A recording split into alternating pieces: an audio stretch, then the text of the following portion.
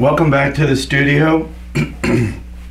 It's been so long ago, at least a year probably, since I did the growth chart Giraffe. I've said before, I'm always trying to catch up with my past, and I thought I was doing better at that, but the other day I was rummaging around down here and I found a pile of finished tops that have yet to make it to the quilt frame.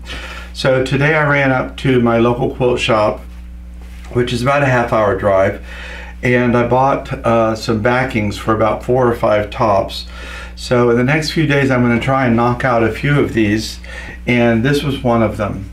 So I have the orange backing on the frame. It's a little bit brighter, more vibrant than the orange front.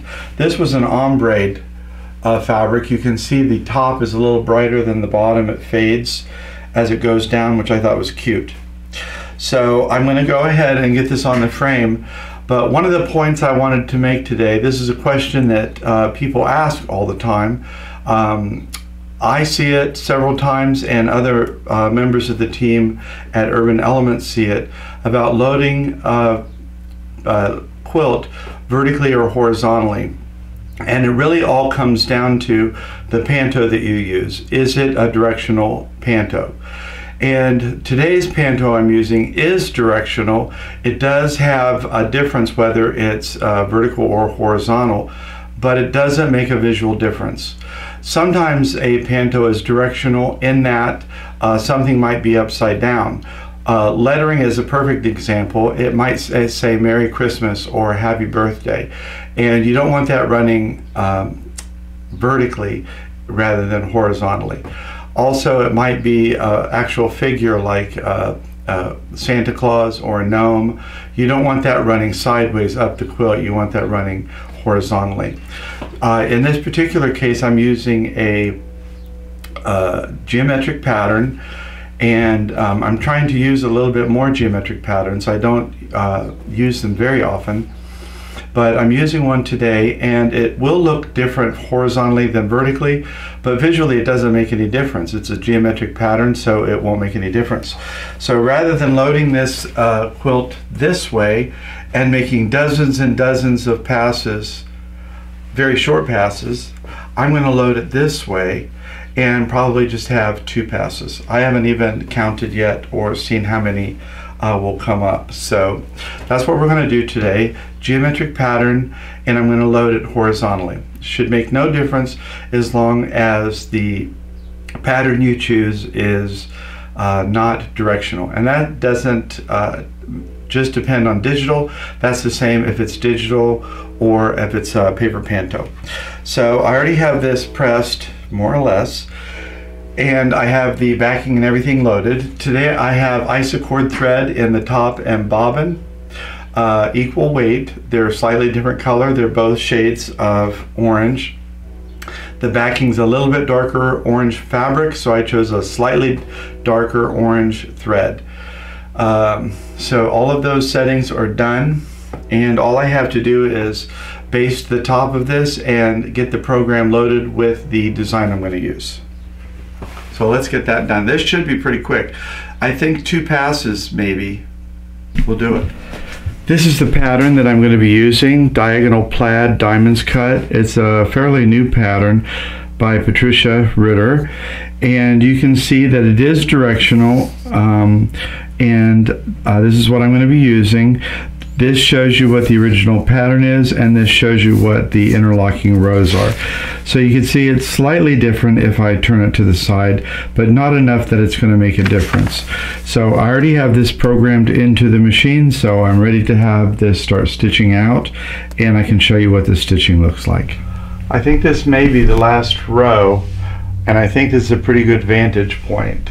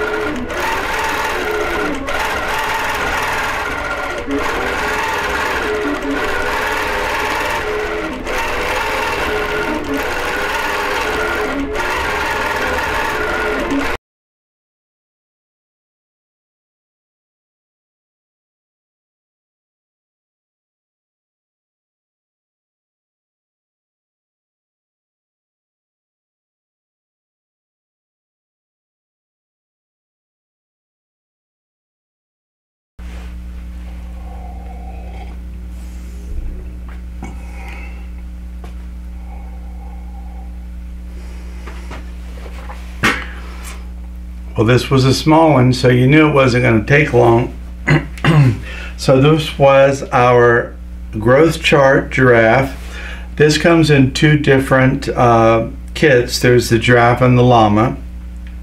Now you put your own background fabric to it, and so the white and the orange. The kit just comes with the appliques, and I did a video on this. It's probably been a year, but I've only ever done the one. I didn't do the llama, and I'm glad I finally got this done. This is the same one that we have here in the studio. I don't know if you could see that from where the camera is. Patricia did a different geometric pattern on hers than what I did. This is a fairly loose pattern, but it looks pretty good. So I'm glad that's finished. I will get the binding made, and I might just do straight grain binding on this because it's not going to get wear and tear. It's not going to be getting pulled up on the bed the way a normal quilt would. So straight grain binding probably will be, because that'll be a lot quicker to make for me. I still probably will have my friend do the binding, hand whip the binding down. But this is a really gorgeous pattern. This would be great for men, I think. It looks kind of like a diamond plaid. Looks like that stainless steel or chrome stuff they sell at Lowe's or Home Depot that they use in the back of trucks or their toolboxes. So when people are always talking about what would be a good panto for men, I would say this would definitely be one. This is called diagonal plaid diamond cut. So either way you look at it, this would be a stellar panto for the men. So that's it for me today.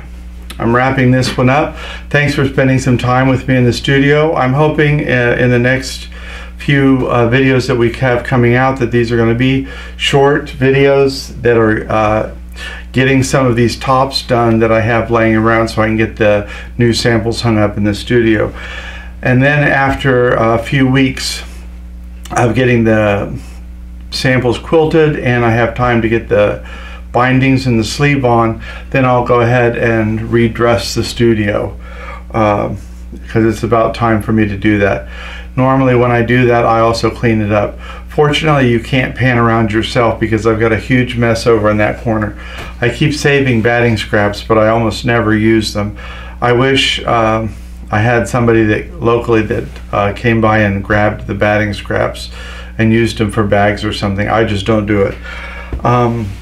But that's it for me today. I'm almost color coordinated.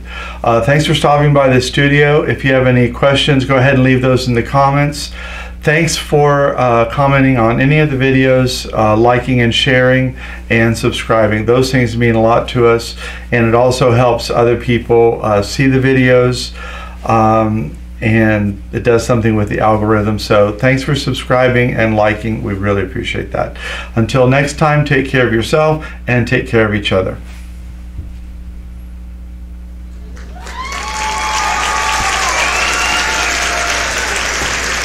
And I turned it off anyway.